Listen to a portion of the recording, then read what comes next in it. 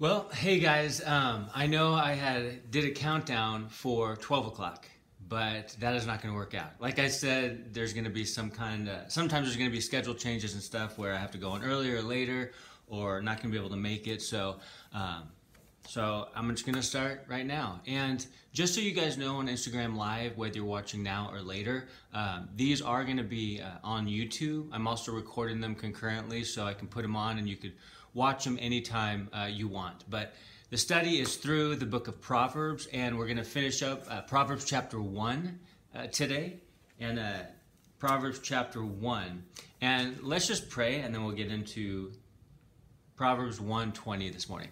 Well, Heavenly Father, we thank you for your word. We thank you that you hold your word higher than your name. God, that it's your truth. It's your blueprint for living. It's how you speak to us, Lord. And we pray that you would speak to us this morning. In Jesus' name, amen.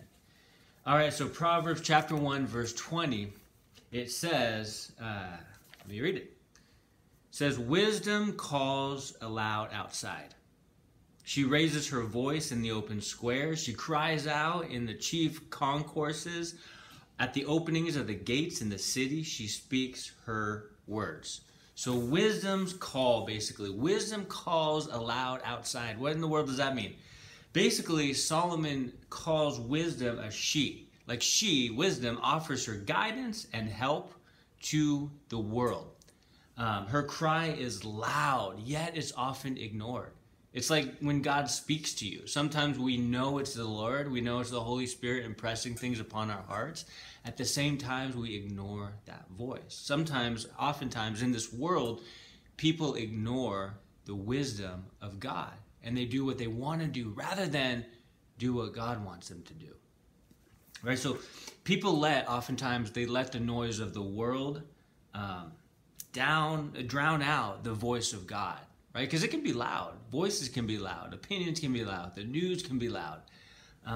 And so I love what it says. It says, outside in the open square, the chief concourses, the gates in the city. And so really this shows that wisdom shows herself to everyone in every place. Like God's wisdom is available to anyone, to everyone. And as we take in God's wisdom, we get to give out God's wisdom. Not only take it in and hide it in our own heart and learn and grow and flourish in the faith, but we take it in and then we get to give it out. Love it. But it's available. God's wisdom is available. And we get to be sort of conduits of his wisdom. It says she offers her help basically to anyone and everyone in every place. And so here's the thing, people need to give attention to God's wisdom and God's words. And sometimes you're the only one, I'm the only one that can be able to relay God's word, God's wisdom to other people. And so that is our call, that's our charge, that's our exhortation from the Lord. Jesus, before he ascended to heaven, gave the Great Commission, calling us to get out there and let people know about the good news. So God wants all his children to follow him and be led by his voice, by his ways, by his wisdom. And so what's next? Well, in verse 22, chapter 1 of Proverbs says, how long, you simple ones, will you love simplicity? For scorners delight in their scorning, and fools hate knowledge. Turn at my rebuke. Surely I will pour out my spirit on you. I will make my words known to you. Because I have called and you refused. I've stretched out my hand and no one regarded. Because you disdained all my counsel and will have none of my rebuke, I also will laugh at your calamity. I will mock when your terror comes. When your terror comes like a storm and your destruction comes like a whirlwind, when distress and anguish come upon you. Man, so remember, the simple ones need wisdom and they need help the most. The simple ones referred to in Proverbs are those who are gullible and just will believe anything that they hear. It says, how long will you love simplicity? Meaning, how long will those who reject wisdom keep their minds closed? Some people say, oh, you're a Christian, so you're closed-minded. But it's actually the opposite. We're open-minded to what God has for us, to what he says. We're open-minded to the truth that is from him. Some people just constantly reject wisdom's help. God is trying to get their attention. And you know, right now with this whole coronavirus, I think God is trying to get our attention. He's trying to get the attention of the church to rise up and to finally fully live for him. And he's trying to get the attention of those who don't believe to actually trust in him. And that it's an interesting statistics. 21.5% of unbelievers are actually tuning in to live feeds for churches. And then those people who would never set foot into church, they're actually questioning, they're wondering like, what's going on here? What's the truth? And they're searching for truth. And so they're tuning in to these services to hear about God. And so what an opportunity for us. But then there's the opposite. Those who scorn, like Solomon talks about, those who scorn describe those who reject God's wisdom. They'd rather walk in their own ways and their own will rather than God's ways and God's will. And they suffer, they struggle, and they don't realize, but they need to, that they're putting themselves through that struggle because they're not adhering to God's ways. They're doing their own thing. But the source of this outlook is pride, right? Scorners think they know everything. You ever met someone they already know it all? You don't have to tell them anything. They know it all. At least they think they know it all. Those are scorners. You know, scorners are those who think they know everything. And fools are people who are ignorant of the truth because they're stubborn. They have hard hearts, like Pharaoh.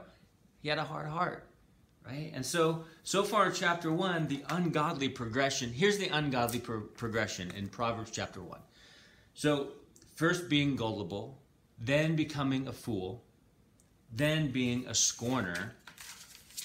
And so it's a progression downward. It's a spiral. It's a vicious cycle for those who are wicked.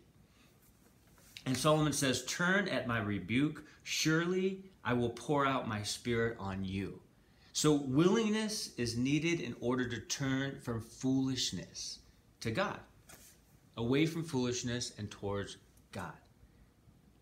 And so willingness, we need to be willing. You know, remember Jesus couldn't do many mighty works in his own town because of unbelief, because the people were unwilling to listen to Jesus and to believe who he actually was, the Messiah. So he couldn't do many mighty works there. Willingness is needed in order to turn from foolishness. Wisdom brings rebuke. So the question is, will the scorners respond to God's wisdom?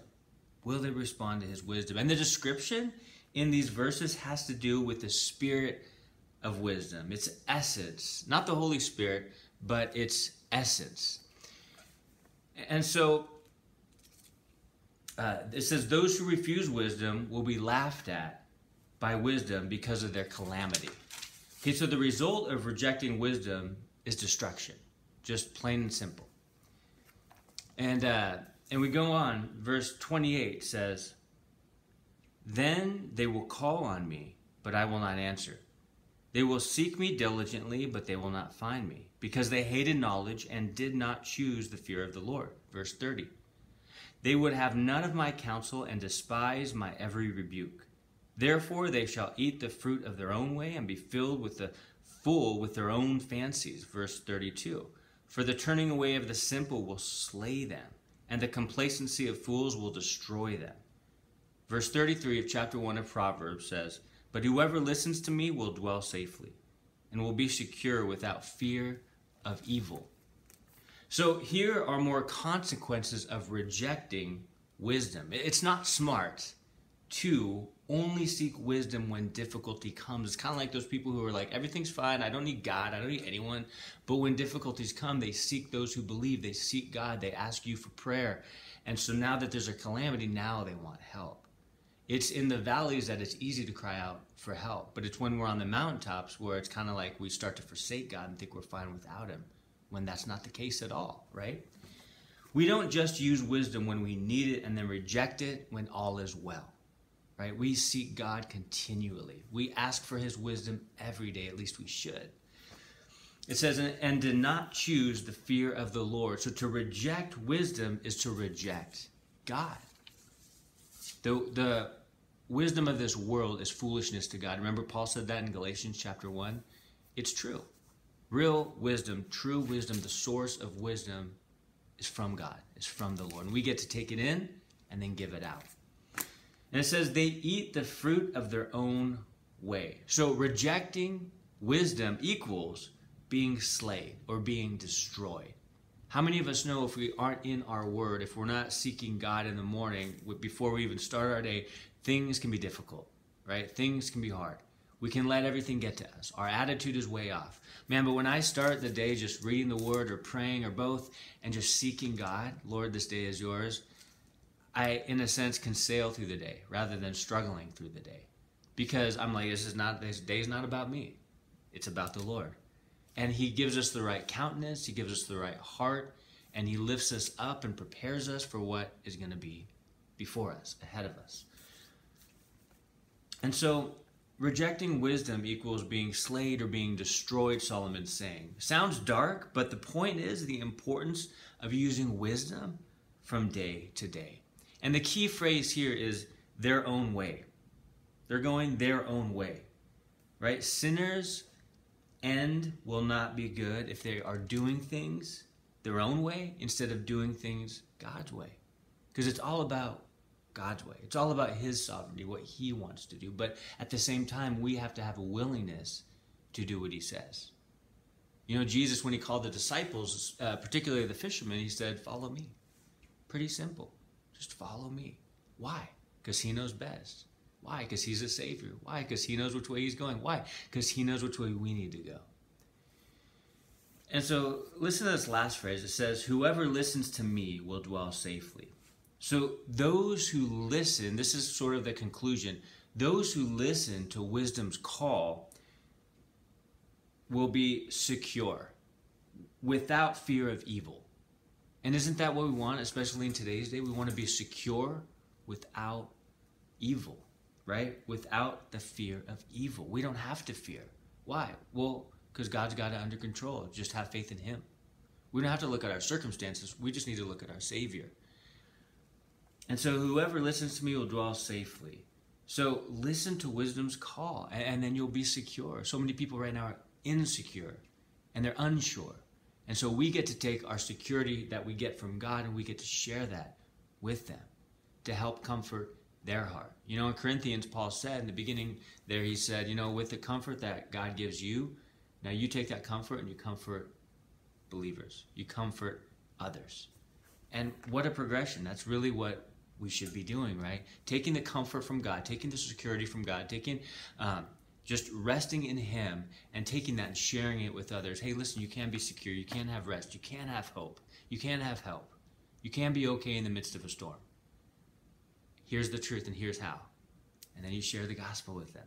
It's amazing. So those who listen to wisdom's call will be secure and without fear of evil. You don't need to fear. I don't need to fear, as long as we're in the word of God, in the truth, as long as we're walking by faith, believing that God knows what he's doing.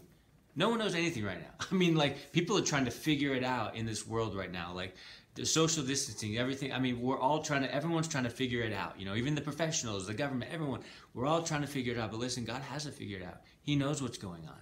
And he knows, I believe this is a wake-up call for the church. I believe this is a wake-up call for those who don't believe. I believe God is going to use this tragedy, this moment in history, this pandemic, for his purposes. I think he'll use it. He can use evil for good, right? He can use technology to get the gospel out. You know, the enemy can use it for evil, which he's been doing for years, but now, all of a sudden, God is using it for good, to get God's word out. People who aren't tuning in before, unbelievers, are now listening to what the Bible has to say. People are open now.